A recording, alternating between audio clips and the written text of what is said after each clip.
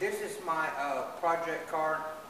It's a 1948 Crosley, made in Cincinnati, Ohio. I've had some, the reason it's strapped up like that because it's had some transmission problems. Notice there's only one tail light, and the transmission is a 3-speed. The speedometer reads up to 70 miles an hour, but I wouldn't suggest that. It's got a Crosley radio, and the horn button's right here. Does sound like a Roadrunner. The station wagon, the windows, they don't roll up, they slide. Okay, the passengers get in the back seat like that. Okay, so over here, oh, yeah, that's your air conditioning.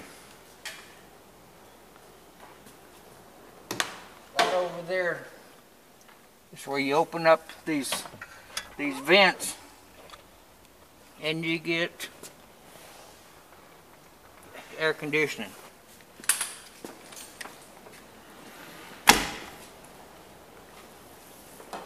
It hasn't been licensed since 1995. The engine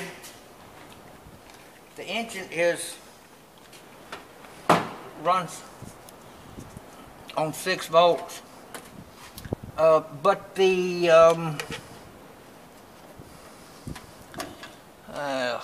there's a negative side here and the positive side. The positive side right here goes right down to ground.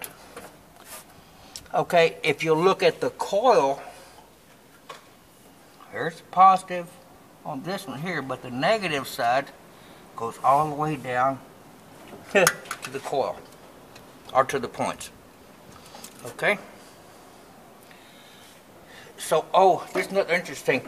On the solenoid, there's a button up under here. you can crank the thing up. And over here, the water pump is right here, and it's driven by a shaft that comes off the generator. So for right now, I'm having some carburetor issues. So that's about it.